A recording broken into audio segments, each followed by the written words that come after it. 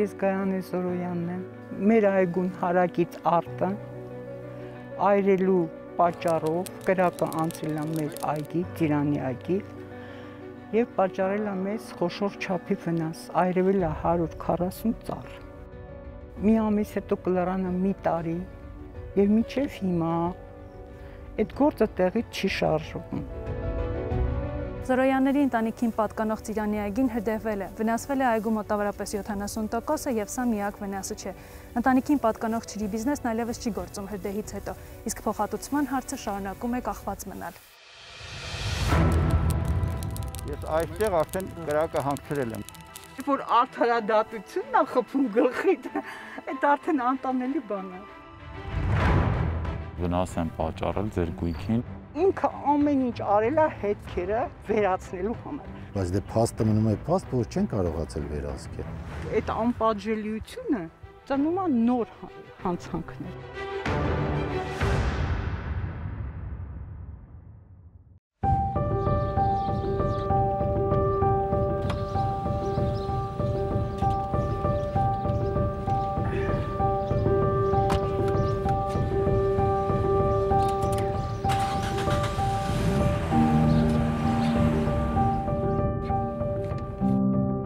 Այգին ես գնել եմ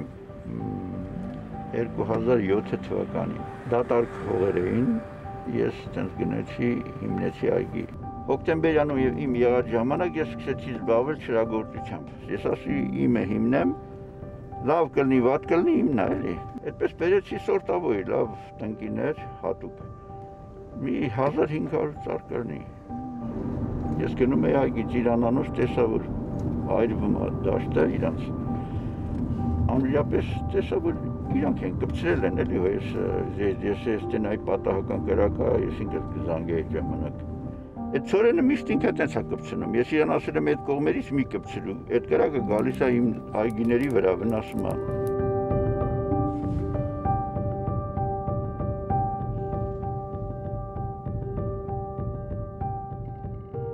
Եկա այստեղից արդեն նկատեցի, որ ծորենի դաշտը կպցրել են, այրում են։ Եվ այն կողմի հետ, կողքի հետ հողի ճանապարհ կա, նրա հետ էլ արդեն սենց կպցրել, եկել էին մինչև մեջտեղը։ Գնացի մտա մեջով հասա գլուխը, արդեն ընդեղ էլ սկսեցի հանգցնել, որ իմ այգին չմտնի։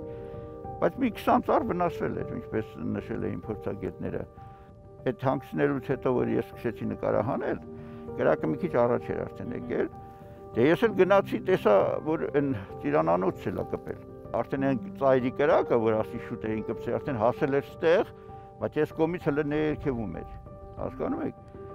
որպեսզի այդ կրակը չգա իմ բանի մոտ, ծառների մոտ, ես ստեղ հակադիր կրակ առաջացրեցի։ Վառում էի, լուցկին գցում էի, այս ծղիկները, որ խոտերը վառվեն, արդեն ծառներից հեռու էլի, բայց շատ ջերմություն չառաջանա, ասի չէ այն ամբողջ ջերմությունը որ կար, խաշեց ծառներս։ Ինքը խնդրում էր, որ այրելիս ինձ իմացարեք, ես կգամ, որ ինձ վնաս չլինի։ Բայց այդ անգամ արել էին առանց ասելու իրան։ 2019 թվականի հուլիսի 19-ին Գարիկ Զորոյանը արդեն հաղորդում է տվել, որ հարակից այգում Վահե Էմիլի Եղիազարյանը իր ծորենի արտը այրել է,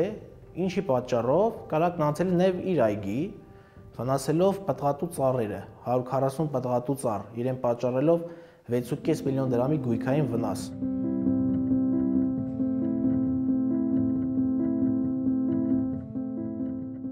Կայնած էին իրանք, ես ավտոս ընդեղ կայնեցի, ոտ-ոտ մոտեցա իրանց ու խոսեցի։ Ասի այսօր կպցնում եք, ինչի չեք ինձ խաբարանում։ Ասեց քո կարիքը չկար, ստե գիտես ինչ մարդ է կպցրել։ Ես ռայոնում ամենալավ կրակ անողը։ Արա շում հետ ես, 3 անգամ հարցել եմ նոր ասեց իմ տղան է, Վահիկս։ Ասի Վահիկ դա կպցրի, հա, ասի բայց սխալվել ամ ոնց հաշվարկի մեջ։ Այն ձևի է կպցրել, որ հավասար դուրս կա։ Չգիտեմ իր մտադրությունը ինչն է, որ դες գեղարվեստորեն է կպցրել։ Տարել եմ ցույց եմ տվել։ Ասի դուք բայց պատասխանատու եք ամեն մի ծառից համար։ Էլի ձեն չանեցին։ Բայց ինքը սկզբում ընդունեց։ Այո, ես իրավաբան եմ, էլի զգացի, որ սրանք բանը ասել են, բայց հետո կարող խոսքերը փոխեն։ Դրա համար ասեցի, իսկ ափսոս չէր հարդը մեջներ, ափսոս չէր։ Ինքը ասեց, Վահիկս ուզում էր շուտ վարել։ Մի հատ է տալիս հարցի այդ մասին, մի հատ էլ գալիս։ Ուրեմն իրանց ամբողջ գործողությունները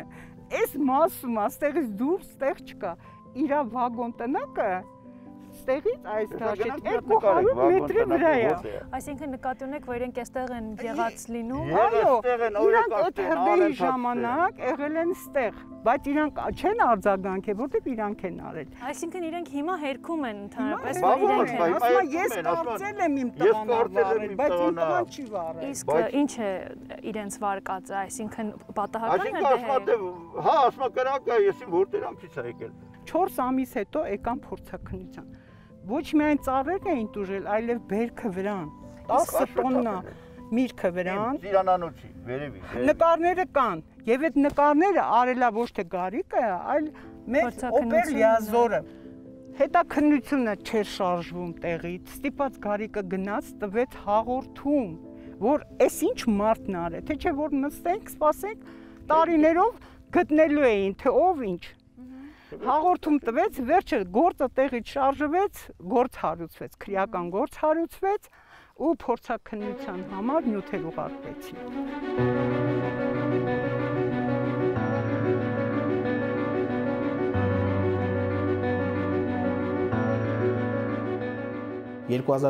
թվականի հուլիսի 19-ին հարուցվել է քրեական գործ, ՀՀ քրեական օրենսգրքի 176-րդ հոդվածի 2-րդ մասի հատկանիշներով, այն է ուրիշի գույքը անզգուշությամբ ոչնչացնելը կամ վնասելը, որը կատարվել է կրակի կամ առավել մեծ վտանգի այլ աղբյուրի հետ անզգույշ վարվելու հետևանքով։ Փորձագետի եզրակացության համաձայն, ելնելով հրդեհի հետքերի համակցված պատկերից, Գարիկ Զորոյանի այգում հրդեհի օջախը առաջացել է իր այգուց դեպի ցախ գտնվող տարածքից, որի պատճառ կարող էր հանդիսանալ բաց կամ քիչ կալորիականությամբ կրակի աղբյուրը, այն է կրակայրիչ, ծխախոտի չհանգցված ծխուկ եւ այլն։ Միևնույն ժամանակ փորձագետը պարզել է, թե ինչ վնաս է պատճառվել տուժողին 2.827.100 դրամի վնաս։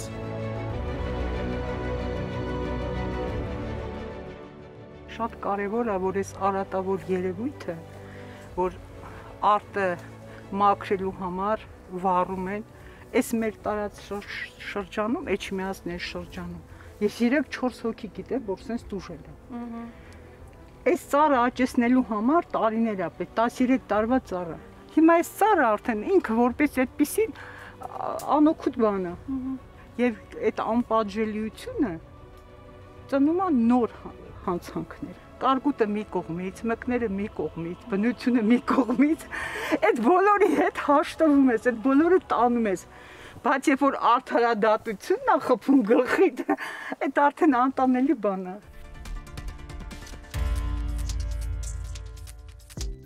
Ես ուսումնասիրեցի փաստաթղթերը, որոնք տրամադրվել էին ինձ, եւ ամենաառաջինը ինչ իմ ուշադրությունը գրավեց, դա վարույթը կասեցնելու վերաբերյալ որոշումներ։ Կուզենայի իմանալ արդյոք բողոքարկվել է այդ որոշումը, թե ոչ։ Այդ որոշումը մեզ ահագին ուշացումով է իրազեկվել 4.5 ամիս հետո։ Դեկտեմբերի 26-ին է կասեցվել։ Մենք այդ մասին իմացել ենք մայիսի 9-ին։ Եվ իհարկե բողոքարկել ենք։ Այդ կասեցման վերաբերյալ որոշման դեմ բողոքը ուր եք ներկայացրել։ Դատախազություն, մարզի դատախազի։ Ստացվել է պատասխան։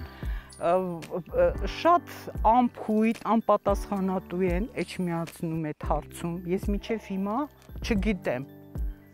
ինչ է եղել, ես ուղղակի զանգեցի դատախազություն, ասեցին, որ ձեր գործը նորից բանա, սկսել է նայվել, կասեցումը վերացվել է։ Այսինքն ձեր բողոքը բավարարվել է, Իմ բողոքը, ես բողոքարկել էի կասեցման որոշումը։ Եվ իրենք բավարարել են, դատախազը բավարարել է։ Հեռախոսով ձեզ տեղեկացրել են, թե գնացել եք, այցելել եք հեռախոսով։ Ինձ ասեցին, սա համարվում է պաշտոնական պատասխան։ Որոշում պետք է լինի դատախազությունից։ Որը դուք դեռևս չեք ստացել։ Որը ես դեռևս չեմ ստացել։ Շատ լավ, այստեղ կարող է երկու ելք լինել փաստորեն, կամ վերսկսվի, կամ մերժվի կրկին։ Նայեք, վարույթը կասեցվել է, իրենք ներկայացրել են բողոք դատախազին։ Դատախազը կամ բողոքը բավարարում է, կամ ոչ։ Եթե բավարարում է, ստացվում է, որ գործի վարույթը վերսկսվում է, եթե ոչ, Ստացվում է, որ դատախազը համարում է վարույթը կասեցնելը օրինական, հիմնավոր եւ թողնում է անփոփոխ քննիչի որոշումը։ Դրանից հետո ճանապարհն այն է, որ պետք է տեքինգայանենք ներկայացնել բողոք արդեն դատարան, ընդհանուր իրավասության դատարան։ Եթե մերժվում է։ Եթե դատախազի կողմից մերժվում է կամ եթե դատախազը ընդհանրապես որևիցե պատասխան չի տալիս, այդ դեպքում էլ բնականաբար չբացառենք, օրենքը նախատեսում է, որ իրավունք ունի քաղաքացին դիմելու դատարան։ Իմ խորհուրդը ձեզ, որպեսզի դուք տեքինգայան է, ոչ թե բավարարվեք բանավոր տեղեկությամբ, այլև որ ձեզ ասել եմ, որ այո, ձեր բողոքը բավարարվել է, ստանաք այդ որոշումը։ Եթե մինչ օրս ձեր փոստային բաժանմունք չի հասել նամակ, որի համաձայն դատախազը բավարարել է ձեր բողոքը,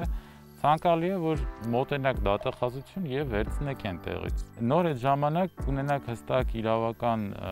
ուժ ունեցող որևիցե փաստաթուղթ, որը որ կասի ձեր բողոքը բավարարված է թե ոչ։ Բայց իրենք պարտավոր չեն իրազեկել այդ մասը։ Իհարկե պարտավոր են։ Հնարավոր է փոստային բաժանմունքը ծանրաբեռնված է։ Ես զանգում եմ փոստային բաժանմունք, ինձ ասել են, որ նամակ չկա։ Նշեմ, որ Գարիկ Զորոյանի ուրեմն բողոքարկման իրավունքի խախտում, ինչպես որ իրենք են ասում, չի եղել։ Նորից կրկնեմ, որ նրանք ստացել են ժամկետում եւ որոշումը եւ գործի բոլոր նյութերը, նաեւ նրանց բողոքներին տրվել է ընթացք։ Այսինքն բողոքարկման իրավունքի խախտում տեղի չի ունեցել։ Նայեք, վարույթը կասեցնելու հիմքերից մեկը, որ նախատեսված է օրենքով, քննիչը վերցրել է, համարել է, որ արկա է այս գործով եւ այդ հիմքով կասեցրել է վարույթը, որ հնարավոր չէ պարզել մեղադրյալի անձը։ Եթե վարույթը վերսկսվեց, ստացվում է, որ կան ուղղություններ, որոնցով կարելի է շարունակել քննությունը պարզելու համար մեղադրյալի անձը։ Եվ հիմա էլ ցանկալի չի քննարկել, թե ինչ ուղղությամբ կարող է շարունակել քննիչը պարզելու համար մեղադրյալի անձը։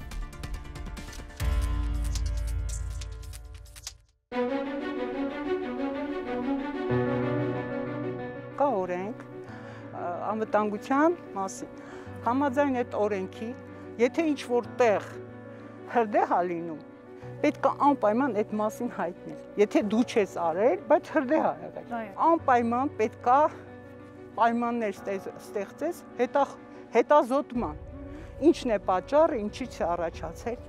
եւ իրավունքը անպայման այդտեղ նշված է, որ վնաս կրողը իրավունք ունի ստանալ հատուցում։ Մեզանում ցավոք սրտի ընդունված է խոտը հնձելուց հետո այրել այդ տարածքը, անունը դնելով վերահսկվող կրակ, այնինչ շատ դեպքերում դա վերահսկվող կրակ չի լինում։ Բերքը հավաքելուց հետո խոզանը այրել, ելի դնելով անունը, որ դա վերահսկվող կրակ է եւ դա հետո նպաստում է լավ բերքատվությանը եւ այլն։ Այնինչ այդ գործողությունները խստիվ արգելված է կատարել եւ արգելված է կատարել հրդեհային անվտանգության կանոններով։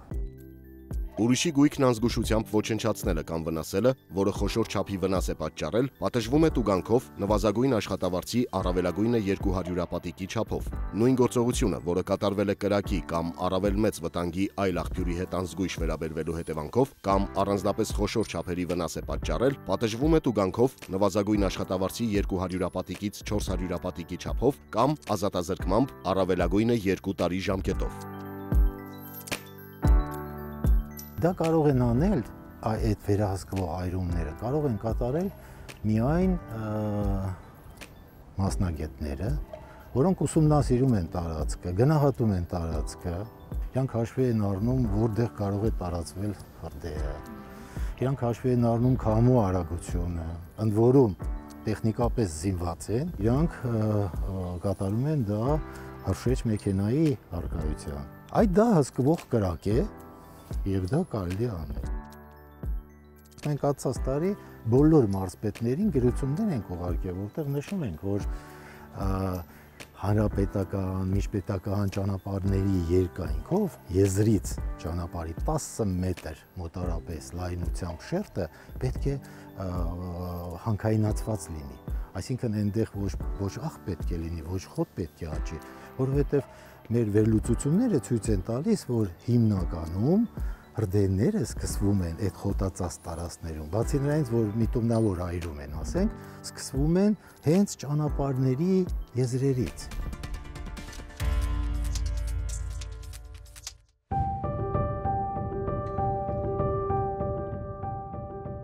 Վահե իմ անունը Անահիտ է, ես ձեզ զանգում եմ հանրային հեռուստաընկերության մեկ պատուհան հաղորդումից։ Գարիկը եւ Տիկին Գայանեն։ Իրենց հարցի հետ կապված հրդեհի, ուզում ենք ձեզ հետ երկու բառ զրուցել, հնարավոր կլինի հանդիպել։ Ես ինչ-որ պետքա ինչ-որ հարցեր կան, ես պատասխանել եմ համապատասխան մարմինների։ Նկարահանվելու որևէ խնդիր չունեմ, բայց կոնկրետ այդ թեմայով ոչ մի պատասխան չունեմ։ Ով որ հարցնելու է, հարցրել է, պատասխանել է։ Ու հիմա հրդեհի ինչ-որ տանտերն է գտել։ Հրդեհված է այդ տարածքը։ Դե 1 տարի անցել է արդեն, Վահե ջան։ Հա։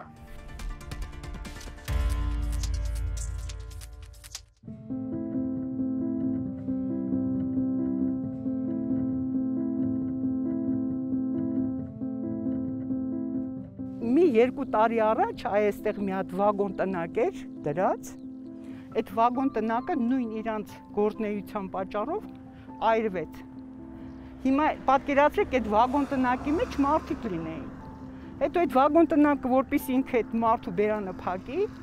էժան գնով փողը տվեց, վերցրեց տարել է հիմա նույն մարդիկ։ Նույն մարդը։ Դա առաջի դեպքը չի։ Մինչև ցորենի հասունանալը անպայման պետք է ցորենը հասունանալուց առաջ դու 4 մետր լայնքով վարես հերկես հողը, ստեղծես անվտանգության գոտի, որ եթե անգամ ինչ-որ մեկի մեղքով կամ տարերայնորեն ինչ-որ մի ձևի հրդեհ լինի, այդ հրդեհը այդ շրջանակից դուրս չգա ու ոչ մեկի չվնասի։ Այստեղ այդ նորմը պահվել է։ Այստեղ այդ նորմը պահվել է։ Նկարների մեջ երևում է, որ չի պահվել։ Մենք 2 անգամ փորձաքննության կենտրոն են գնացել, ինչի՞ չէ գալիս, պատճառաբանեցին, որ քննիչը պետք է ակտիվություն ցուցաբերի եւ այլն։ Ինքը բերեց այդ ընթացքում սկսեց գործողություններ կատարել, իրան արդարացնող։ Այո, մի հատ այտենց գոտի անցկացրեց, հետո մտածեց անվտանգության գոտի, բայց արդեն հրդեհից այդ ամեն ինչը նկարած է։ Փորձաքննությունը եկավ, արդեն վարել էին սաղ, հետո մտածեցին, չէին սպասել։ Նույնիսկ ավելի ահավոր բան են արել։ Սխալ այն չի մար։ Այստեղ Գարիկը, որ նկարել է, երևում են կրակի բոցերը առանցին արել։ Երևում է, որ դրանք ոչ թե իրար հետ կպած, այլ լուցկիով առանցին տենց կտորներ են, օջախներ են։ Այդտեղ մի ծառ կար։ Այդ ծառի ֆոնի վրա էր դա ընկնում։ Ես չգիտեմ, չեմ ուզում հոգուս մեղ վերցնեմ, այդ ծառն էլ են կտրել, որ չերևա, բայց չէ որ սարերը չեն կարա տեղից շարժեն, այդ սարերը երևում են։ Մի խոսքով ինքը ամեն ինչ արել է հետքերը սվաղելու, վերացնելու համար։ Արդեն որ բացատրություն էին տվել երևի, այնտեղ ես երես-բերեսի ժամանակ ասենք հարցրել է էլի։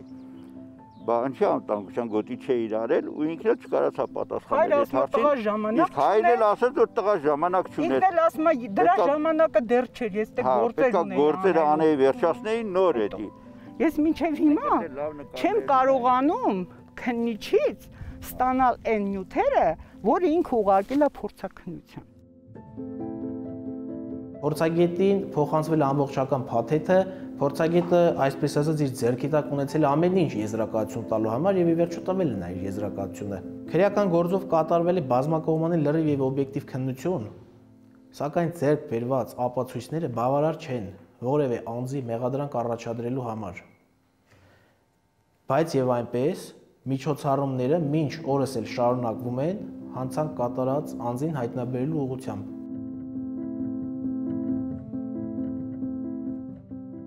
Դե պատրաստ չէի, ոչ հիմա չկար մոտս։ Ես դույլ էի տարել, հետս դույլ կար, որ ընդեից մի քաղաք էի Ծիրանանոցից։ Միտ կղացի, դույլը վերցի, վազեցի առվի կոմը, առուն մոտ է, էլի։ Բայց մի կացիլ ջուր չկար առուն։ Ստիպված այդ վեդրոյի տակի մասով սկսեցի հանգցնել կրակը։ Առանց ջուր եք հանգցրել։ Հա, առանց ջուր, ձեռներս վառում էր, սկզբից ոտերով էի հանգցնում, տեսա ես կբռնկվեմ։ Որտեվ կրակը բարձր է, այդում էլ տեսի հայս չէր հանգցնելը։ Մեկ-մեկ սկսեցի հանգցնել ու կրակը սենց գնում է 30-40%-ով տուժվել է, Բացի այդ էլ կան մի 10 ծառ, որոնք առհասարակ այրվե գնացել են, դրանք չեն վերականգնվի։ Այս ներքևի ճյուղերը, որ դուք տեսնում եք ամբողջը, փստուկ sense ճյուղեր են աճել։ Սա աշնանկում թողեցինք, որտեղ փորձագետները դեռ պետք է գային ուսումնասիրեին։ Հետո էլ Գարնանը ես որոշի չկտրել, ասի գուցե վերականգնուի ինչ որ ճյուղեր, բայց տեսնում եմ շատ նվազա։ Ժողովուրդ, այս ճյուղերը պետք է բերքի տակ ճկռեին հիմա, միշտ ամեն տարի sense սիրուն բերք էր լինում, բայց այս տարի ուր է բերքը։ Նայեք, տեսեք ծառները ոնց է տուժվել, լրիվ արվել է այսի։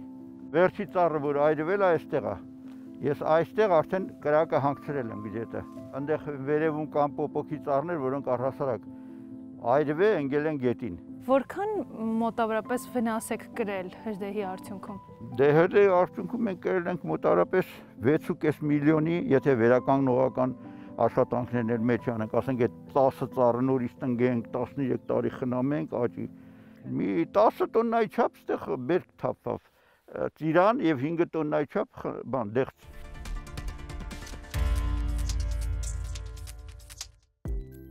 Անձը, որի իրավունքը խախտվել է, կարող է պահանջել իրեն պատճառված վնասների լրիվ հատուցում, եթե վնասների հատուցման ավելի պակաս չափ նախատեսված չէ օրենքով կամ պայմանագրով։ Վնասներ են իրավունքը խախտված անձի ծախսերը, որ նա կատարել է կամ պետք է կատարի խախտված իրավունքը վերականգնելու համար, նրա գույքի կորուստը կամ վնասվածքը, իրական վնաս, չստացված եկամուտները, որոնք այդ անձը կստանար քաղաքացիական շրջանառության սովորական պայմաններում, եթե նրա իրավունքը չխախտվեր, բաց թողնված օգուտ, ինչպես նաև ոչ նյութական վնասը։ Եթե իրավունքը խախտած անձը դրա հետևանքով ստացել է եկամուտներ, ապա անձը, որի իրավունքը խախտվել է, մյուս վնասների հետ միասին բաց թողնված օգուտի հատուցման պահանջի իրավունք ունի այդ եկամուտներից ոչ պակաս չափով։ Փորձաքննության արդյունքներն էի համարել էի ոչ բավարար ու միջնորդել է Կրկնակի փորձաքննություն, լրացուցիչ, որտեղ մի քանի սխալներ ես արդեն գտա։ Հավանաբար երևի թե նաև դեմ եք եղել գումարի չափին։ Եվ գումարի չափին։ Նախ բոլոր նյութերը չեն նայվել։ 10 տոննա ծիրան եւ 5 տոննա դեղց, որ մենք դե 5-ը մենք քիչ ասեցինք դեռ։ Չկարողացանք հավաքել։ Փչացավ, լրիվ այրվեց, փչացավ, դե չկարողացանք պատրաստել, դրա հետ կապված էլ չկարողացանք ընդեղի սալորը հավաքել, ասել ենք 6.5 միլիոն դրամ։ Եվ դա շատ համեստ, որովհետև այս ամբողջ ծառերը, որ տեսնում եք, սրանք արդեն պետք է հեռացվի, սա ծառ չի։ Եթե մենք կտրտենք, ստեղ կլինի ոչ թե ծառերի այգի, այլ կլինի բարդիների պուրակ։ Ես ուզում չգտա որևիցե հետազոտություն այն մասին, թե ինչ կարժենա ձեր վրա այդ մշակելը։ Փորձագետի եզրակացության մեջ նման բան։ Ես ավարտել եմ գյուղակադեմիա, կորուստները, գյուղատնտեսական այգիների, անտառային այդ այգիների կորուստները հաշվում են նոր հիմնելու գներով։ Իրանք շատ սխալներ են թույլ տվել։ Ես էլ ուղեցի իհարկե, իրանք շատ քիչ վերականգնման ծախսեր են հաշվել, միայն էտը, են էլ հաշվել են, որ այս ծառը պետքա 1000 դրամով, այս ծառը ոչով չի ձևավորի և չի էտի։ Այսինքն դուք բողոք նաև միջնորդել եք ներողություն, որպեսզի քննիչը նշանակի լրացուցիչ փորձաքննություն։ Ես բողոքել եմ, որ չի հաշվել իմ բաց թողնված եկամուտը։ Ընդհանրապես այս հոդվածը, որը գույքի անզգուշության ոչնչացնում կամ վնասելը։ Սա իր հետևից բերում է, որ պետք է լինի վնասների հատուցում, որը քաղաքացիական օրենսգրքով։ Միայն եթե դուք ներկայացնեք քաղաքացիական հայց, եթե չներկայացնեք, ձեր վնասը չեն հատուցի։ Դուք ներկայացրել եք նման հայց։ Բայց ես դեռ չեմ ներկայացրել, ես դեռ չէ որ պետք է քրեական գործը սկսի դատավարությունը սկսվի, որ ես երբ որ ապացուցվի նոր քաղաքացիական հայցով մտնեմ։ Այդպես չի։ Քրեական գործի շրջանակում քաղհայց ներկայացրել եք։ Դեռ դատարանում չպիտի ներկայացնեմ ես դա։ Նկատի ունենալով, որ ձեր խնդիրը երկու իրավունքի դաշտում է եւ քրեական եւ քաղաքացիական։ Այս պահին առաջին հերթին դատավարությունը տեղի է ունենում քրեական իրավունքի դաշտում, քանի որ վնաս պատճառելու հիմքում ընկած փաստերը հաստատվում են հենց այս վարույթի շրջանակում։ Եվ բնականաբար պետք է հենց այս վարույթի շրջանակում ձեռք բերեն ամենակարևոր ապացույցները, օրինակ հենց վնասի չափը։ Դուք բոլոր դեպքերում իրավունք ունեք ինքնուրույն գնահատելու ձեզ պատճառած վնասը։ Նկատնեմ ոչ թե անձամբ կատարելու հաշվարկը, բնականաբար դուք մասնագետ չեք կարող, այլ պատվիրելու համապատասխան մասնագետի, որպեսզի վստահ լինեք, որ իրականում ամեն ինչ ճիշտ է արվում։ Այօրինակ այդ 6.5 միլիոնը, որ դուք հաշվել եք եւ ասել եք, ինչի ման վրա եք հաշվել։ 6.5 միլիոնը ես հաշվել եմ, որովհետեւ ես նման հաշվարկի փորձ ունեմ։ Ես ինքս հաշվել եմ։ Այսինքն մասնագետը չի հաշվել, դուք եք հաշվել։ Ես եմ հաշվել։ Քրեական դատավարության օրենսգրքի 243-րդ հոդվածը նախատեսում է, որ քրեական գործով այսպիսի իրավիճակում նշանակվում է փորձաքննություն, մասնավորապես փորձաքննությունը կատարվում է հետաքննության մարմնի աշխատակցի, քննիչի, դատախազի որոշման հիման վրա, երբ քրեական գործով նշանակություն ունեցող հանգամանքները պարզելու համար անհրաժեշտ են գիտության, տեխնիկայի, արվեստի կամ արհեստի, այդ թվում համապատասխան հետազոտությունների մեթոդիկայի բնագավառներում հատուկ գիտելիքներ։ Հետաքննության մարմնի աշխատակցի, քննիչի, դատախազի, մասնագետների, ընթերականների հատուկ գիտելիքների արկայությունը չի ազատում համապատասխան դեպքերում փորձաքննություն նշանակելու անհրաժեշտությունից։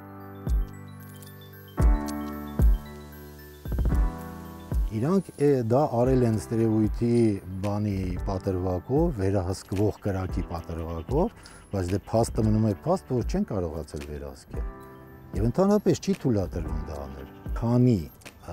կատարվում է հետաքննություն կամ նախաքննություն, բնականաբար մենք չենք կարող մեր լիազորությունները օգտագործել, ես նկատի ունեմ վարչական վարույթի առումով։ Կայացվում է քրեական գործի հարուցումը մերժելու մասին որոշում, այդ որոշումը հաստատվում է դատախազի կողմից, օրինականությունը ուրեմն ստուգվում է, դրանից հետո իրանք արդեն մեզ տեղեկացնում են, որ քրեական գործի հարուցման որոշումը կայացվել, որովհետեւ մենք կայացնենք իրականացնենք վարչական վարույթ։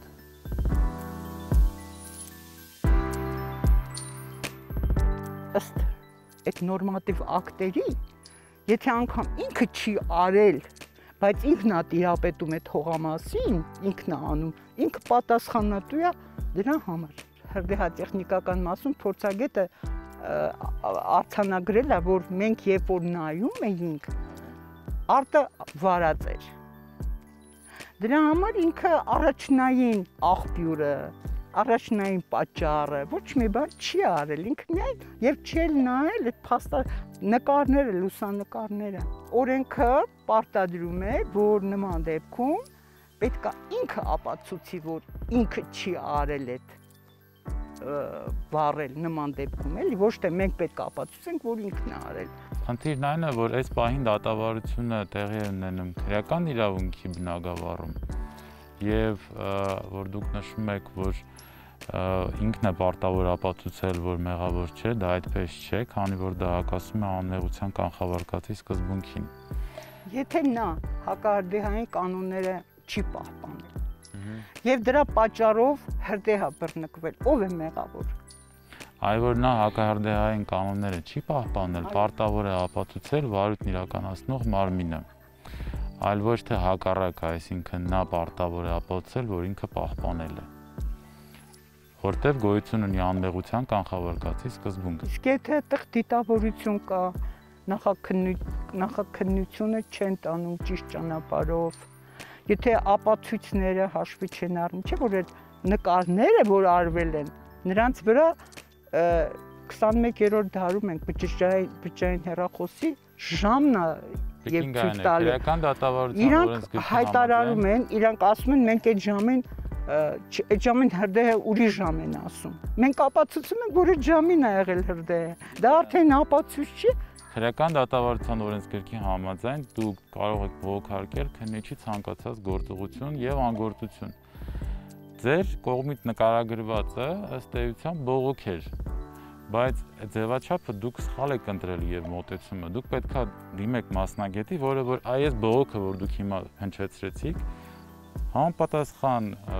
գրավոր խոսքի շնորհիվ եւ օրենքով ղեկավարվելով ձևակերպի եւ ներկայացնի դատախազին։ Դատախազը լսելով այդ բողոքը արդեն իսկ կայացնի որոշում եւ այդ ընդհանուր այս խնդիրը կստանա համապատասխան ճիշտ մոտեցում այն լուծելու համար, թե երբ կլուծվի, Արդյոք կլուծվի թե ոչ, ես դա չեմ ասում, բայց ճիշտ ձև կստանա խնդրի լուծումը։ Ասածս դա է։ Իսկ մեր բողոքները հաշվի չեն առնի։ Որ բողոքները։ Այդ ինչ որ մենք բողոքում ենք։ Քիչ առաջ ձեր կողմից հնչեցված բողոքը ոչ, որովհետև անհրաժեշտ է, ինչպես ասացի, ներկայացնել բողոք դատախազին, ոչ թե այստեղ եթերում ասել պարզապես։ Չէ, ես դատախազին։ Եթե դուք կարողանաք դա գրավոր տեսքի բերել համապատասխան, եթե կարողանաք ներկայացնել, իհարկե հաշվի կառնի։ Եվ բնականաբար ինչ բողոք որ դուք գրավոր ներկայացրել եք դատախազին, դրանք կքննվեն բնականաբար, քանի որ այլ կերպ հնարավոր չէ, օրենքի պահանջն է դա։ Google-ով ամեն ինչ եթե դիտավորյալ չեն այրել հարտը, ապա եթե հերթը է բռնկվել, նրանք անպայման կարող էին դա տեսնել եւ տեղյակ պահել համապատասխան մարմինների։ Նրանք կարող են զանգահարել, կամ եթե մենք իրեն ասում ենք դու ես արել, ինքը չի հաջորդ օրը չի կանչում, ոստիկանություն հաղորդում չի տա։ Ասում է ես էլ եմ տուժել։ Դու էլ ես տուժել, եղբայր, դու էլ հաղորդում տուր։ Այս տեսակ սիտուացիաներում, երբ որ կրակի միջոցով ինչ-որ մեկին վնաս է պատճառվում, միշտ առաջին հերթին գործը հարուցվում է ոչ թե գույքը դիտավորությամբ ոչնչացնելու հոդվածով, այլ անզգուշությամբ։ Հետագայում, երբ որ քննության ընթացքում ձեռք են բերվում ապացույցներ այն մասին, որ դիտավորություն է եղել, այլ ոչ թե անզգուշություն, վերավորակվում է արարքը։ Քրեական պատիժ չկա, որ ինքը վերացվի։ Այդ ամենի, իհարկե կա, այդ ամենի համար, ինչ որ դուք ասում եք, պետք է քննություն տարվի, մեղքը հաստատվի, որ նոր ինչ-որ մեկը ենթարկվի պատասխանության, ինչպես եւ այս վնասը պատճառելու համար։ Այլ կերպ հնարավոր չէ։ Հիմա հետագա քայլերն ինչպես կազմակերպեն։ Գոյություն ունի նախնական քննության գաղտնիության սկզբունք, որի համաձայն այս պահին ամբողջությամբ նյութերը չեն կարող տրամադրել որևիցե փաստաբանի։ Դա միայն կարող է արվել այն բանից հետո, երբ որ նախնական քննությունը կավարտվի։ Խորհուրդը այն է, որ պետք է այս պահից սկսած իրենք համապատասխան մասնագետի միջոցով իրենց քայլերը կատարեն եւ ներկայացնեն համապատասխան միջնորդություններ, բողոքներ, այլապես կստացվի մի իրավիճակ, երբ հնարավոր է նույնիսկ թույլ տրվեն խախտումներ, բայց նրանք չկարողանան գնահատել այդ ամենը որպես խախտում, չլինելով իրավաբան։ Եվ չի կարելի վերաբերվել քրեական դատավարությանը, քրեական վարույթին, որպես մի պրոցեսի, որը որ կարող է ընթանալ առանց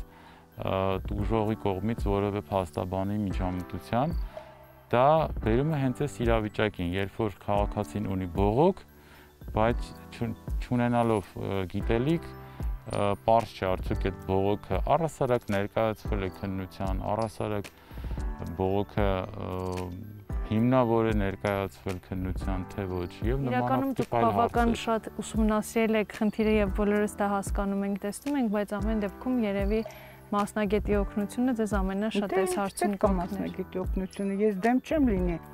Շատ դժվար խնդիր է, որի հետ առնչվել եք, որովհետև ձեզ վնաս են պատճառել ձեր գույքին եւ հիմա մինչեւ քննությունը չավարտվի եւ չհաստատվեն բոլոր